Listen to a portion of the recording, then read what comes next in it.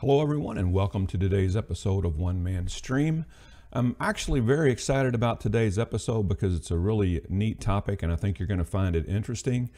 But also it's the first episode or the first video that I've recorded since I redid the studio. And I hope you had an opportunity to watch last week's tutorial. Well, it wasn't really a tutorial, last week's video of my studio conversion. I started off pretty much with a storage room and I ended up with what seems to be a very functional studio. So I hope you had a chance to watch that. In today's episode of One Man Stream, what we're going to do is we're going to create this league scoreboard that you see right here. And I'm going to detail it in GT Title Designer, how I actually made it. And then what we're going to do is we're going to go over to UTC and I'm going to show you how I created the interface in vMix UTC to control this. Pre-game, it looks like this. What I do is I have both the teams that are playing here, and right now you're just seeing default logos for all of them because I haven't gone back in and put the logos for the particular teams. But over here where it has the LS, it would actually have the logo for each individual team like you see right here. And then I have the record of the two teams that are playing, and then I just have it defaulted to the first quarter. But this is what it looks like at the beginning of the production when I first show it. And then this is what it looks like during the production. And what I do is I have the current score for each team. You'll see over here the name of the team, and then you'll see their particular school logo. And then over here you'll see at what point the game is in. So I'm going to show you how I do that in vMix UTC, but first, well, let me just go ahead and show you the UTC layout. Okay, and here is the UTC layout. And just to kind of orient you with what we're doing here, these buttons here, these are with the drop down, you'll see them here, here, and here. These are all list widgets. And then these here that have the score and then pregame that have the team record, these are text fields. And I'll show you how we set these up for each one of these individual teams. Over here, you'll also see the drop down indicator here. So these are the team logos are all list widgets. And then I have a few things over here. This is a text field. This is a text field. And then I have a few things that bring the overlays in and out. And then I have these set up to clear different overlay channels throughout the production. Then I have one that does clear all. These buttons right here, we will not be discussing this week. We'll be discussing this in a later tutorial. But this is going to be the focus of what we're doing today. So now let's go to GT Title Designer. And this is what it started out looking like in GT Title Designer. Let me direct your attention down here. This kind of just sets the scene for what this scoreboard is going to be. This top rectangle, I'll click on it. It is this entire rectangle right here. And then the scoreboard name is right here. Sometimes we'll use a particular sponsor for the scoreboard name. And then I also show right here, I show the week number that we're currently in. And then this right here is the sponsor logo. And I'm going to show you how I made each one of these particular components. To kind of make it a little less busy, I'm going to turn off several of the layers.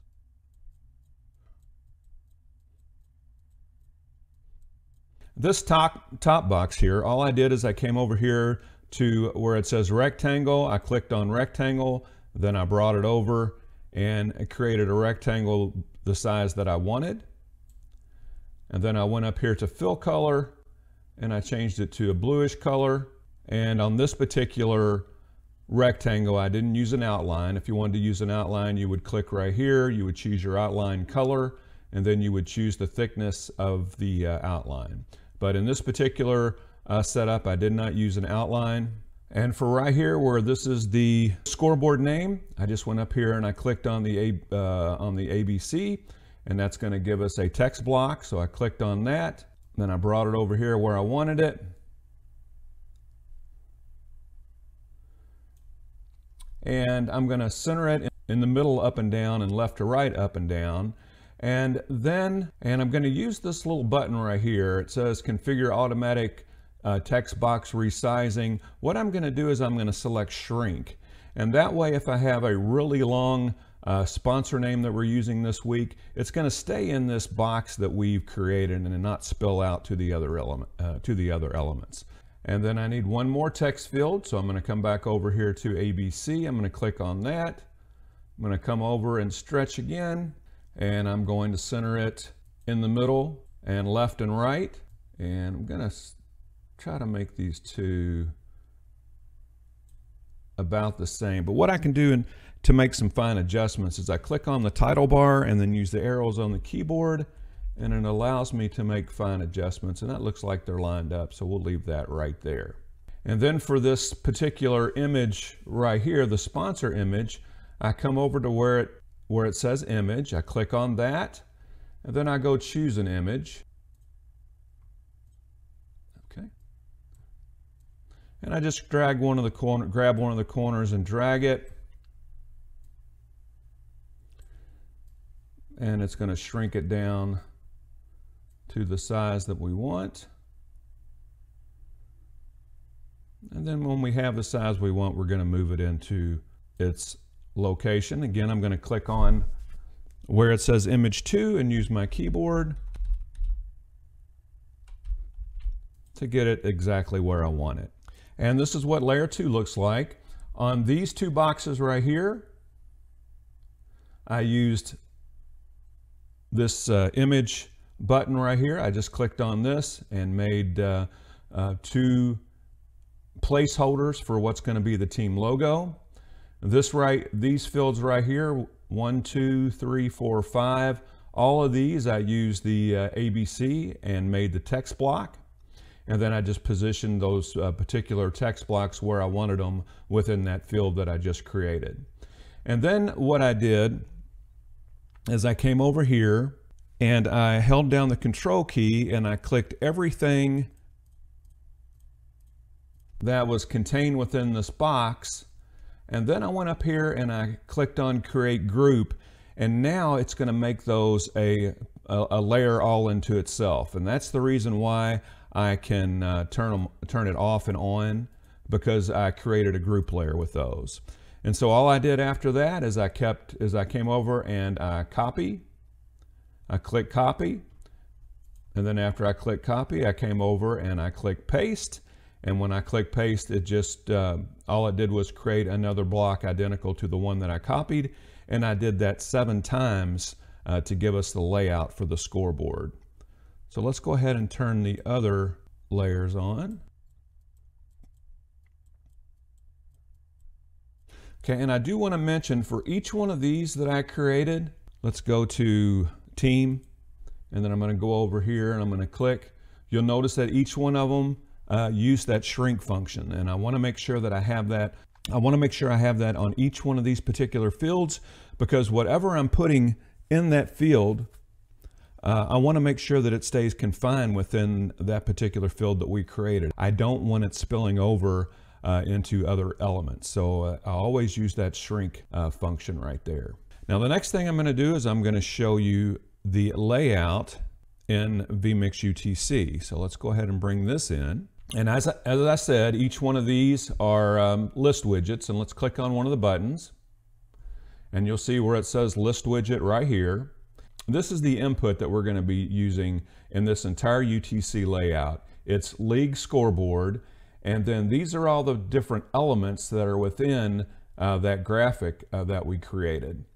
And you can see some of them are source, and the ones that say source are our images, and then these other ones are text, and all these are the text fields that we created in our graphic. So let's just go ahead and start from scratch on one of these. I'm going to click widget. I'm going to click list, and I'm going to bring it down here.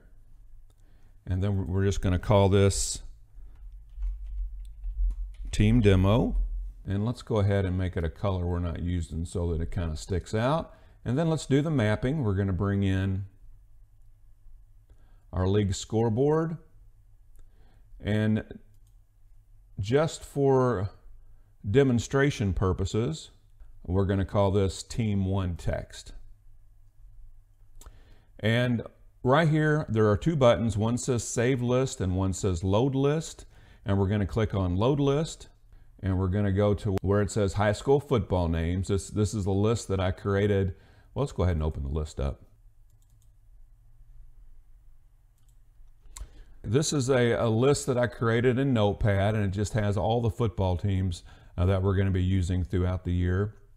And then after I created it, I just came over here and I clicked Save As, and I gave it this name, High School Football Names. So all I did here is I went to, I clicked on Load List, then I followed the path to that list, then I double clicked on it and it added it right here.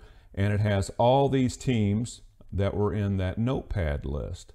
Now, you can see that I have some extra lines here. How you get those extra lines? I'll hover over it and it says Add List Item. You click on this and it's going to add one more line to the bottom. And I'll show you how quickly it is, how quick and easy it is to add something on the fly. I'm just going to type in demo name and click OK. And then when I go to this drop down menu right here at the bottom, it says demo name, and I click on it and it changes it to demo name. And you'll also notice that this one right here also changed because I was using team 1 when I set this up. So let's go ahead and change it back to what it was. And you can see that it changed in both of them. And that's pretty much what I did for all of these teams. I just came up, I click on the cog here where it says widget properties. I come over here to where it says load list, and I loaded the list in each one of these team buttons. This here is where I have the score, and then pregame where I have the record. This is just a text widget. And what I did for that is I came up here, I clicked text field, and let's just call this text demo. And then I came over here and I mapped it. I just clicked on the plus button. It adds this line here. League scoreboard. And then we'll do the same thing. We'll just put this to team 1 score. And you can see that this is team 1, this is team 1 score, so it's reflecting the same score. So if I come over here and if I change this to 20, it's going to change it here. And then let me bring back in our original graphic. And you can see where it changed the score to 20. Well, I'm going to go back to that text field we just made, text demo, and I'm going to change it back to 14. And when I do it, it changes it in real time back to 14. The last group that I'm going to show you is the list widget for the quarter indicator. So I went up here and I clicked widget. Once again, I clicked on list, and let's just call this quarter demo.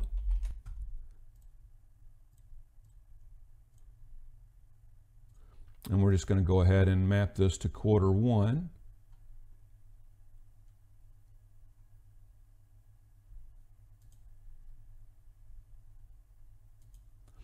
And you can see that first popped in because this is being mapped to this particular field right here. And this also says first. So then all I did is I clicked on the cog and I came over here and I clicked on this 6 times.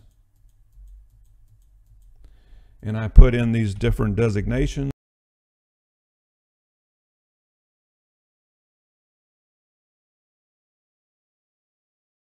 So now when I hit this, you can see all the ones that we just created. And if I click on this and make this say final, it's also going to make this one say final because these two are actually mapped to the same piece of information. And I'm going to bring this in and you can see where this says final. Let's go back and change it to first. And you can see where this changes to first. And then you can see where this changed to first as well. The only other thing that's different on this layout is right here where I created the team logos. And let's go ahead and look behind this button. And once again, this is a list widget.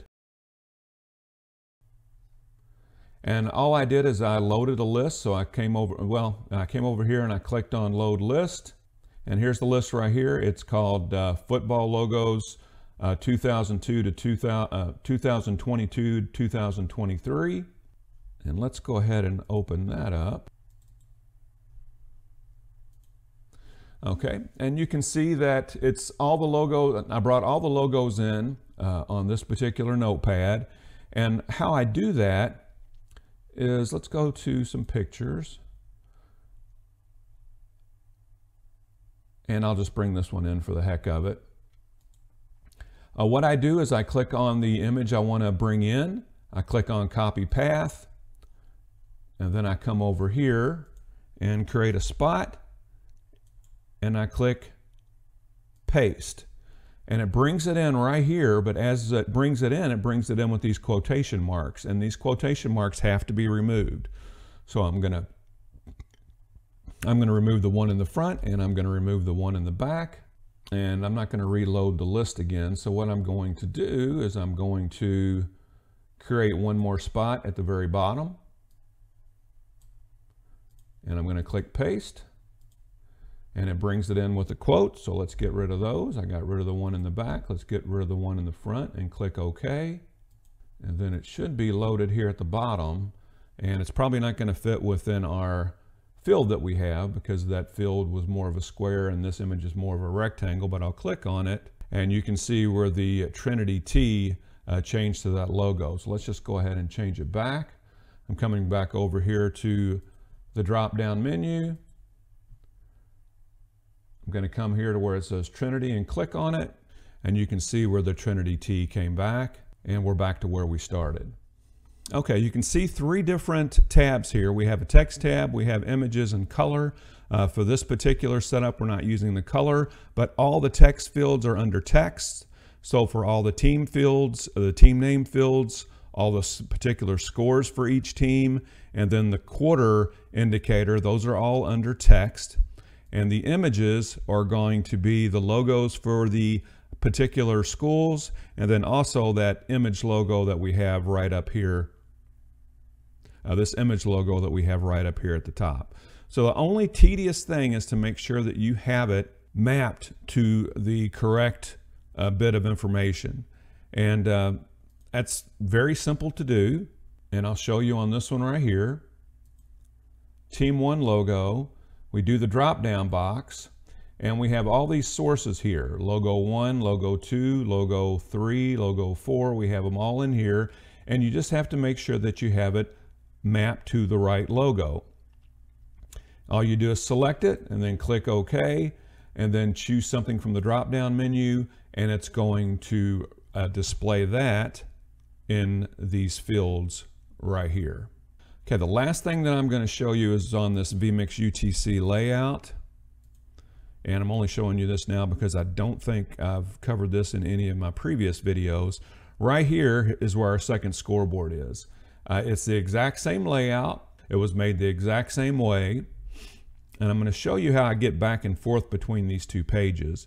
If you click up here, if you click on this button right here on the cog, the command that we're using is next page. And I'll show you these commands. Next page, previous page, or you can set it to a particular page within this layout. And I'll just go ahead and create a button and show you how that works.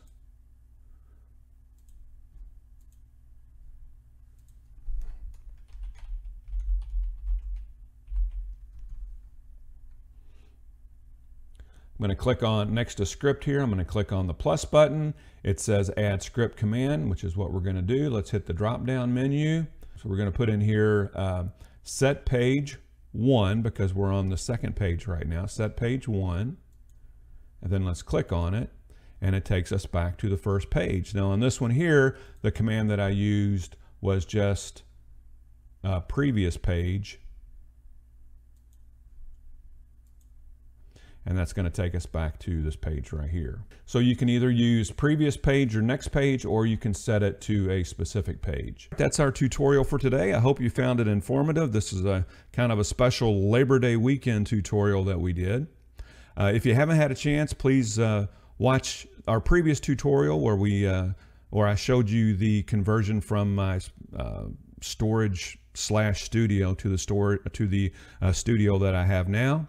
And make sure you do give us a thumbs up and a like, and make sure that you do subscribe so that you'll be alerted as soon as new videos are posted. Thank you.